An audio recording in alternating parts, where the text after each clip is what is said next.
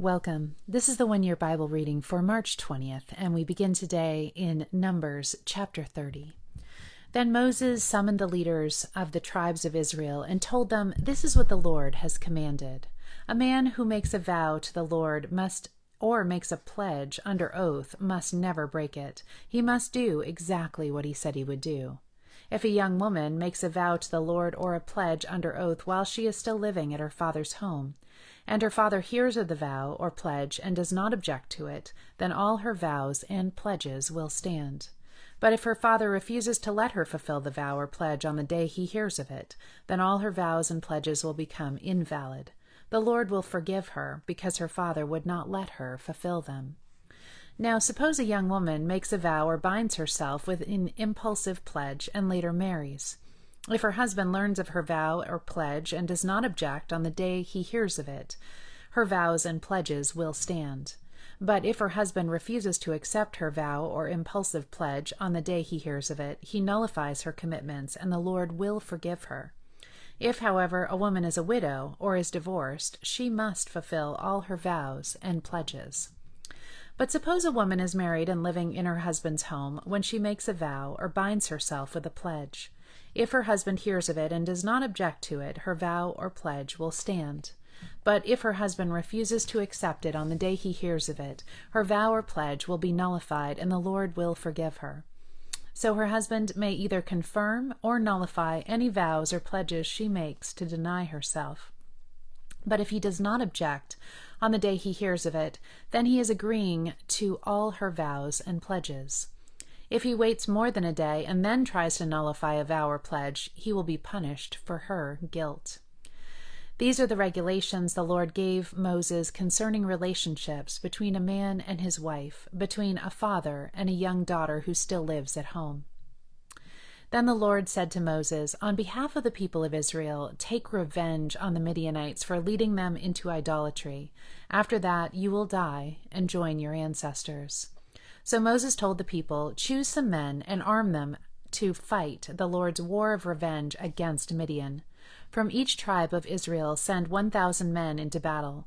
So they chose 1,000 men from each tribe of Israel, a total of 12,000 men armed for battle.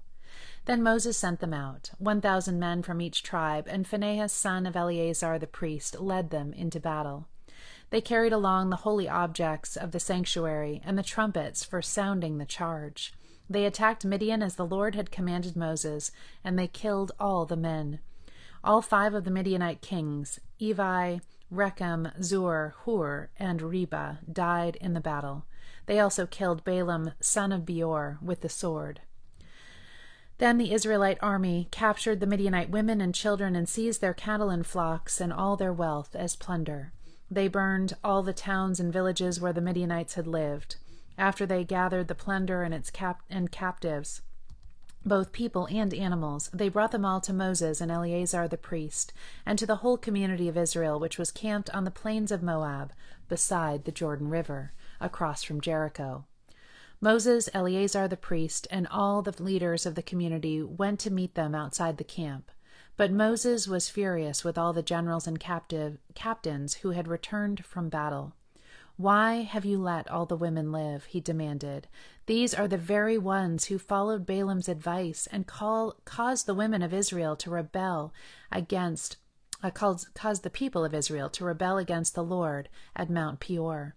They are the ones who caused the plague to strike the Lord's people. So kill all the boys and all the women who have had intercourse with a man. Only the young girls who are virgins may live. You may keep them for yourselves, and all of you who have killed anyone or touched a dead body must stay outside the camp for 7 days. You must purify yourselves and your captives on the 3rd and 7th days. Purify all your clothing too, and everything made of leather, goat hair, or wood." Then Eleazar the priest said to the men who were in the battle, "The Lord has given Moses this legal requirement. Anything made of gold, silver, bronze, iron, tin, or lead, that is, all metals that do not burn, must be passed through the fire in order to be made ceremonially pure. These metal objects must then be further purified with the water of purification. But everything that burns must be purified by the water alone. On the 7th day you must wash your clothes and be purified. Then you may return to the camp." And the Lord said to Moses, "You and Eleazar the priest, and the family leaders of each tribe, are to make a list of all the plunder taken in the battle, including the people and animals. Then divide the plunder into 2 parts, and give half to the men who fought the battle, and half to the rest of the people. From the army's portion, give the Lord his share of the plunder, 1 of every 500 of the prisoners, and of the cattle, donkey, sheep, and goats. Give this share of the army's half to Eleazar the priest as an offering to the Lord. From the half that belongs to the people of Israel, take 1 of every 50 of the prisoners, and of the cattle, donkeys, sheep, goats, and other animals. Give this share to the Levites, who are in charge of maintaining the Lord's tabernacle." So Moses and Eleazar the priest did as the Lord commanded Moses. The plunder remaining from everything the fighting men had taken totaled 675,000 sheep and goats, 72,000 cattle, 61,000 donkeys, and 32,000 virgin girls. Half of the plunder was given to the fighting men. It totaled 337,500 sheep and goats, of which 675 were the Lord's share, 36,000 cattle, of which 72 were the Lord's share, 30,500 donkeys, of which 61 were the Lord's share, and 16,000 virgin girls, of whom 32 were the Lord's share. Moses gave all of the Lord's share to Eleazar the priest, just as the Lord had directed him. Half of the plunder belonged to the people of Israel, and Moses separated it from the half belonging to the fighting men. It totaled 337,500 sheep and goats, 36,000 cattle, 30,500 donkeys, and 16,000 virgin girls. From the half share given to the people, Moses took 1 of every 50 prisoners and animals and gave them to the Levites, who maintained the Lord's tabernacle. All this was done as the Lord had commanded Moses. Then all the generals and captains came to Moses and said, "We, your servants, have accounted for all the men who went out to battle under our command. Not one of us is missing. So we are presenting the items of gold we captured as an offering to the Lord from our share of the plunder, armbands, bracelets, rings, earrings, and necklaces. This will purify our lives before the Lord and make us right with him." So Moses and Eleazar the priest received the gold from all the military commanders, all kinds of jewelry and crafted objects. In all, the gold that the generals and captains presented as a gift to the Lord weighed about 420 pounds. All the fighting men had taken some of the plunder for themselves. So Moses and Eleazar the priest accepted the gifts from the generals and captains and brought the gold to the tabernacle as a reminder to the Lord that the people of Israel belong to him. Luke chapter 4. Then Jesus, full of the Holy Spirit, returned from the Jordan River.